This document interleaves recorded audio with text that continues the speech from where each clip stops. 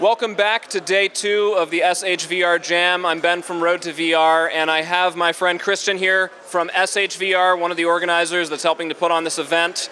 Christian, how did day 1 go?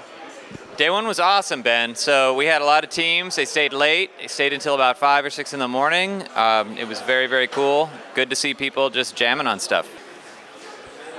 And we've had lots of food coming through. People are full. They may be tired, but today is day 2, and everybody is working hard. Christian's going to go around and see what everyone's up to. Hey, yeah, I'm Nick Peck. This is Brendan Scully for the American team here. We're trying to build some data visualization. It's supposed to go in the gaming and entertainment route. What we're trying to do is build an app that takes advantage of the fact that you can be in a room and make that your virtual office workspace. So what we deal with all the time is financial data. So we're actually trying to pull a bunch of information about different stocks, in this case in the S&P 500, and lay all that information out in space in front of you. So as if it's a virtual conference table floating in the middle of the room, now you can actually walk around the data and explore it.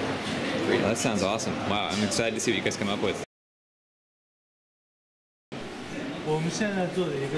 What we are doing now is a magic in ancient China. It's called flying sword magic. Of course, this is a myth, not a real martial art.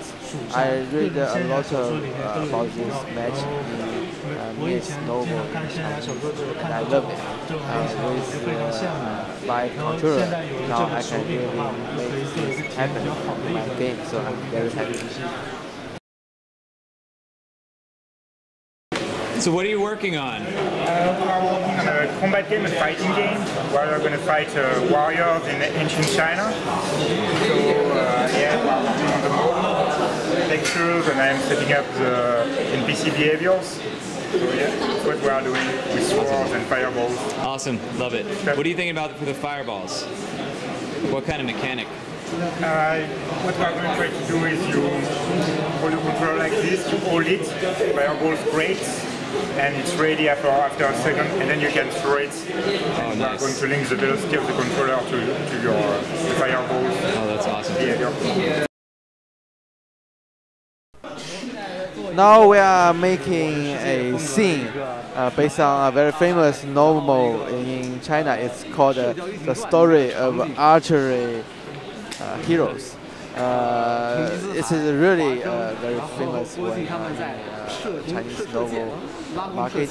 So I'm very happy to make this happen in HTC Vive. We are doing a walkthrough of ancient Chinese garden.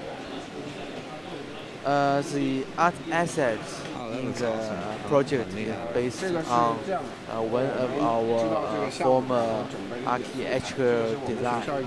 We only do a concept of the design by then, and when we know this SHVR Vive Gen, we brought this design up again and want to make a 3D scene out of it and work in it.